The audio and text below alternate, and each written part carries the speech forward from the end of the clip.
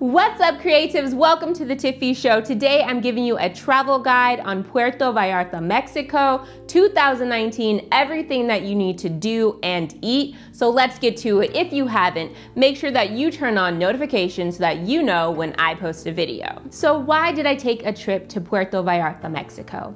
Well, it was a decision between Cancun, Cabo, and Puerto Vallarta. And I didn't know much about PV, as the locals like to call it, but I was intrigued because it seemed less touristy than the other two and had a good mix of modern and authentic, which I love. We wanted a quick trip to utilize the most of our time, which was about a week.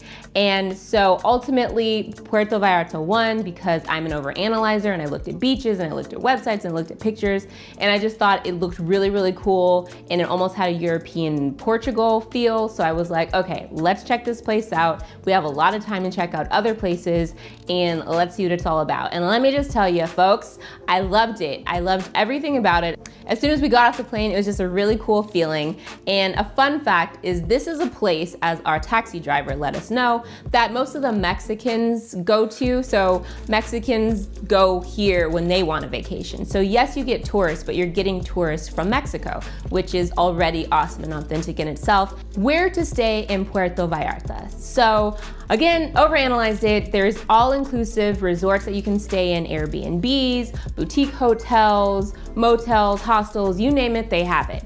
And the reason that we ultimately did not pick an all-inclusive resort is because we're greedy. We like to get our eat on.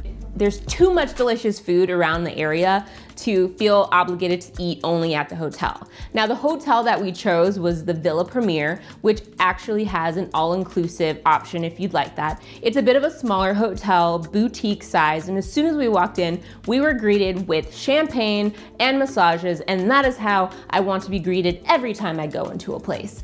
But it was a great size, and my favorite part of the whole hotel was it was adults only. Now, I don't mind your kids, I don't mind kids, but I don't have any yet. So I'd like to hold on for as long as I can to the fact that I can still go places and hang out where there are no kids. And this was adults only. So it was really nice to hang out by the pool, have a good time, and just relax. I just wanted to go on camera to say I'm about to beat my boyfriend in backgammon. So this is my proof. I'm gonna do it, right? Am I gonna beat you in backgammon? No. Put some money on me. All right. Put some pesos on it. 100 pesos. That I don't beat you. Okay, let's see. Yeah. Nope. Yes, you do. Dips are A for loser winners. dip? The dips are for winners. We're gonna play again. Yesterday he won and he didn't want to play again. Double or nothing. But today he wants to play again. Double or nothing. What is it? Double or nothing. Okay.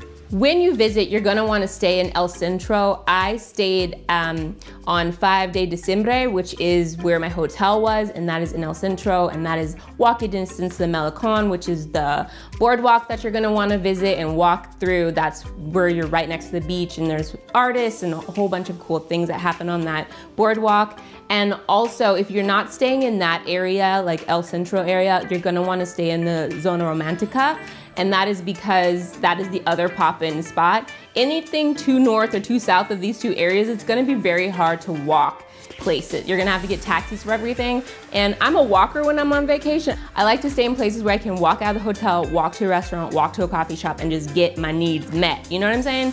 I love the food here. It was delicious. I am so glad that I walked off the beaten path and had delicious bites. The most expensive restaurants you'll get while in PV are going to be on the Malecon.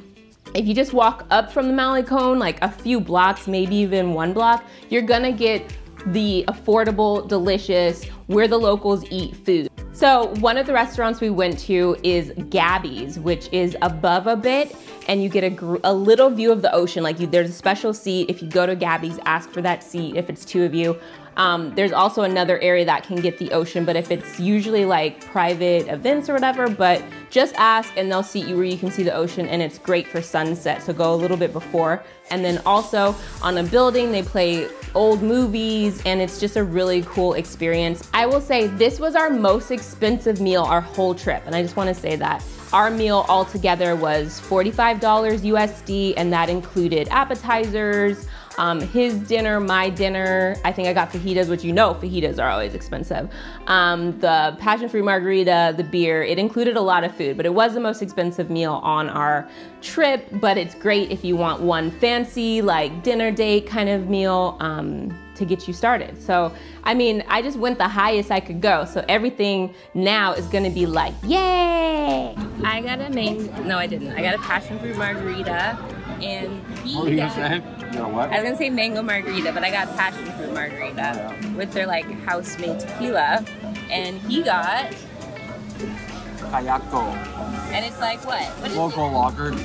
It's a local like lager beer. But it has a really cool label. And we're about to eat. Mariscos El Güero. I went here twice.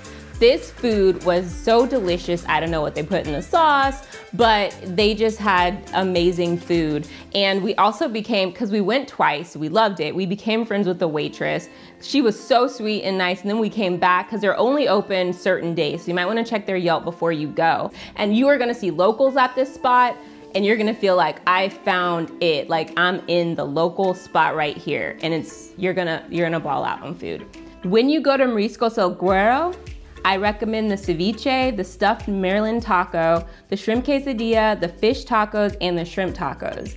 And do not forget to try all the sauces because they will be on the table. We ordered a lot of food, as you can see, both visits, and we never paid over $20 USD each time we went. All right, one morning we woke up and we had a lot of drinks, food, and we just wanted something healthy to start our day because we had a lot planned. This is vacation, but sometimes you have to listen to your body, and your body's sometimes like, hey, I need fiber, I need water, I need something. So I found the Green Place, which is a vegetarian restaurant. It felt very good to eat something that was fresh and wasn't fried specifically and was just good for our bodies and like gave us the energy that we needed to go throughout our day. We got 2 coffees, overnight oats, peanut butter toast, a smoothie, and a wellness shot.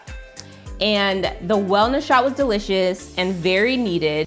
The total cost for a full meal, me and my boyfriend, was $15 USD. And like I said, the $15 in LA would have covered that 1 or 2 lattes that we got, but it covered the whole meal. We walked one night in Zona Romantica, which was pretty far walk from our hotel, but we wanted to check it out and it was so cute. We stumbled upon a restaurant called Basilio, which was gourmet pizza, cute brick interior, and our waiter Nico was awesome. Again, the people here are so friendly. They're so open to help you with your Spanish, and he was so nice and accommodating. We got pizza and drinks. I got the half and half of 2 of the most popular pizzas, which are the Basilio and the Vallarta. The cost for dinner for both of us was $25 USD. For coffee, I went to this place twice. It was called La Bodeguita del Café. It's down here, and it was delicious. It had a homey feel, and they make their own coffee. They had lattes and hot chocolates on the wall. They make their own agave and vanilla extract, and believe me, if I could have taken a bottle, I was on a carry-on, I would have taken some home. It was definitely my favorite little coffee shop. And I got their Mocha Blanco latte 2 days in a row. It's one of the best lattes I've ever had, and if I go back, I'm definitely getting it again because they take their time to create a delectable cup of coffee, and it was a satisfying treat. We found a churro cafe. I was so excited. It's called La Romantica, and I got all the churros, all the dipping sauces, and a churro ice cream sandwich. I was like, if I'm gonna go hard, I'm gonna go hard. The cost for all the churros and the ice cream churro sandwich and all the dipping sauces was $7. Things to do in Puerto Vallarta. I definitely recommend walking down the Malecon as much as you can because this will give you direct access to some of the most popular places. Make sure that you visit the Church of Our Lady Guadalupe, which is a historical spot there, and it's basically in the center, so it's kind of the town center in front of it. It's really cute. They have a lot of events here and concerts, and it's a great Instagram photo op, if I don't say so myself. Now, I, on the trip, had heard about Colomitos Beach, and it is a private, like, local beach, and I was ready to get my hike on. You have to hike to this beach. and we had to take a taxi to where the starting point of this hike was located, and the taxi cost about $12, which is very cheap considering it was about a 45-minute taxi ride to get to the starting point for Los Colomitos Beach. Now, once we got there, we picked up some food, like local food. There's a stand like right when you come down, and you can grab some tacos and burritos, and they're delicious. Again, some of the top food that I had during this trip. I don't even think it probably cost like $5. And we took that food with us on our hike. And the hike it was tiring because it was hot, but it's not an impossible hike. You're going to go through kind of like a neighborhood. You're gonna have a view of the water for a while. You're gonna go up and come down. You might run into some animals. When you get on the beach, this is just a fun tip for you, there are water taxis. The guy on the beach is gonna try to hustle you and be like, hey, water taxis don't come. But water taxis do come, and it costs like $2 for the water taxi to take you back to the main starting point. They can't take you all the way to, you know, Malecon or where you are staying in your hotel, but they can take you to the starting point to get a taxi. And at first we were like, oh cool, they come every 20 minutes or so. But of course, by the time we wanted to leave, there were no water taxis. I'm a sweaty mess, but what do we have to do right now? Hike back.